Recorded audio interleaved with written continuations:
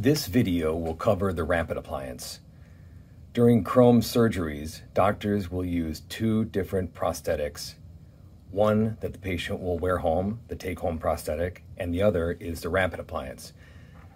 The Rapid Appliance and the take-home prosthetic are identical, but the Rapid Appliance is just a monochromatic prosthetic that is picked up during surgery, and it's picked up in all three CHROME versions, whether it's standard CHROME, small hole technology, or no hole technology with SMILE lock. So the Rapid Appliance is picked up sitting on the carrier guide, and it is held until it's time to restore the case. And at this point, the doctor has two different choices. One choice is to use the Rapid Appliance to send the records to the laboratory, or doctor can use the prosthetics that the patient has been wearing for the past 6 months to send to the laboratory. Both processes are very similar. And what we've always recommended in the past is that you use the Rapid Appliance to transfer the records. And what that would mean is when the patient presents, remove the prosthetics the patient's been wearing, put tray adhesive on the intaglio of the Rapid Appliances, seat the Rapid Appliance or both, depending on if it's single or double arch, seat them, equilibrate them until the bite is just right, and then backfill a reline impression in order to capture the new tissue levels. And then once that's completed, take a physical bite registration, PVS or Blue Moose, and then remove the bite, remove the prosthetics with the reline impressions in place, and send to the laboratory and order a printed try-in, or perhaps in a case like this, you might even go directly to final. Now, if there are changes to be made, which usually there are, in incisal edge, or there might be some little discrepancies, take some photographs with these in the mouth so that we can see those discrepancies. And we really don't need too many retracted photos. It's really more full face, full smile. And then we're off and going, right? So prosthetic, reline impression, bite registration, photographs, and this will be returned to the laboratory. And in most cases, the printed try-ins are monochromatic, right? They're just for a look-see chair side to confirm the bite, the fit, aesthetics, contour, etc. But in some cases, doctors like to add pink. There's a little extra charge for that per arch, but then the patient really gets to test drive the prosthetic, and they could wear this for a week, 2 weeks, perhaps even a month. It's a very strong material.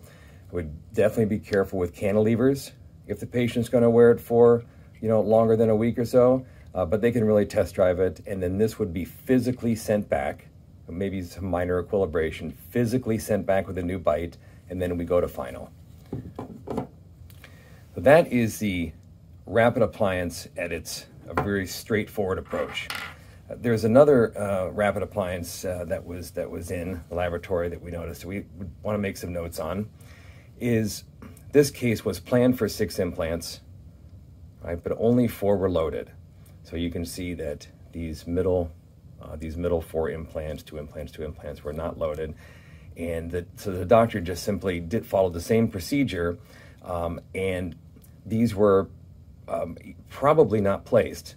But the point of this is that often an implant or 2 are not loaded during surgery, and therefore they're just buried.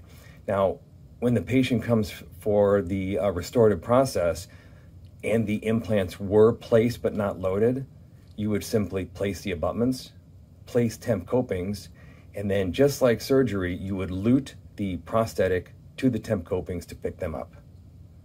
Right? So then you would send in the case with all 6 implants, or however many implants were placed, you would do the transfer at the time of restorative. So that's another wonderful use for the Rapid Appliance. It's a common occurrence, and so we thought we would share that in the use of the Rapid Appliance. The Rapid Appliance. This video will discuss what to include for the final restorative steps of a CHROME GuidedSMILE case.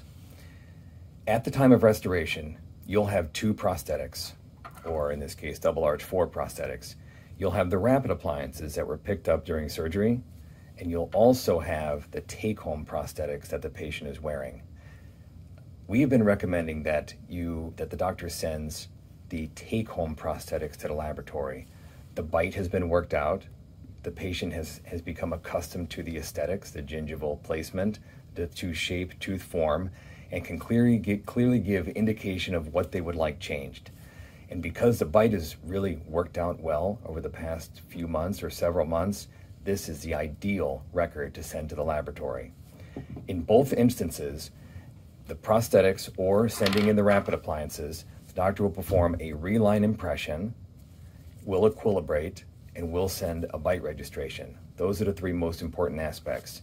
We also like to have photographs of the patient with full smile, lips at rest, full smile, and then a profile picture if needed. You can send retracted pictures if you need to show where there's any metal exposure or any oddities. But otherwise, really full face, full smile, and then full smile up close are the best pictures to send. Now, the other things to send are very important as well, which are implant brand. We want to know which implants are in the mouth. We have a record of it, but things change, and sometimes doctors will use clone implants or different systems. We want to know exactly the brand and size of each site. Also, please let us know if you want anything other than third-party parts. We use FDA-cleared 510K parts that are included in the CHROME full package, the prepaid package. But if you would like OEM parts included in this, then the fee will almost always be a little bit higher, so just expect a little bit higher bill in the end. But we are happy to use either our parts or OEM parts. Just let us know.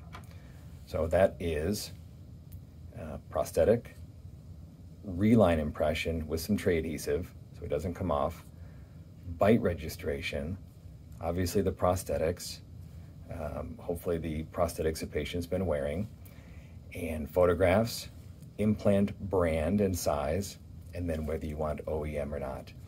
If you choose to send the patient home in the more aesthetic prosthetic, send the patient home in the rapid appliance, then you can adjust the rapid appliance to smooth off the edges.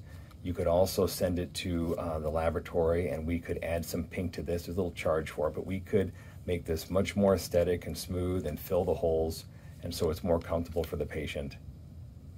So those are the records to send with the rapid appliance or final restorative steps. Verifying the rapid appliance.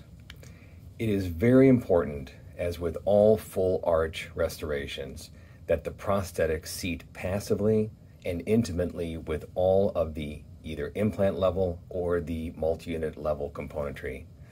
And what that means is that each one of these sites must fit perfectly onto the implant or the multi-unit abutment. If any of these do not, then it is highly likely that the final prosthetic will fracture under pressure from torquing the screws in. So how do you verify a rapid appliance 6 months after surgery? You will seat the rapid appliance and just finger tighten the screws and take an x-ray. That's one way. And then in the x-ray, you'll be able to tell if there is any gap at all in any of these sites. Another way to tell is do one screw test. Just simply place one screw in the terminal implant or one implant in the other side in the terminal implant, just one, and see if there is any rock at all in the prosthetic. Now, if tissue is holding it up, that could be a little bit of an issue, but generally in prosthetics, in CHROME prosthetics, the tissue is just a little bit elevated. So tissue should not be holding it up unless they're really deep sites. Perform that on perform the one screw test and take an x-ray. If you find that there is a gap or a wobble, then it is very, very important that you section the prosthetic and use this as really a perfect fit verification jig. So if you can identify the area specifically, then you could just section that area and then screw down. Let's just say it's this implant that there's a gap on the x-ray. Section this part here. seat both in the mouth and lute them together very carefully in the mouth. You can use Stellar, GC pattern resin, Duralay, different materials that don't shrink, not regular resin. It has a little shrinkage to it. And connect the two together, and be sure to use a lot of material because these will often break in transport if it's just a little bead line around the outside. Okay, so section any part that is not fitting right. You may end up sectioning more than one area. Lute them together, send them in, and even after you section and lute, you still can probably equilibrate, do a reline impression, take a bite, and send it in, and move forward to the printed try-in.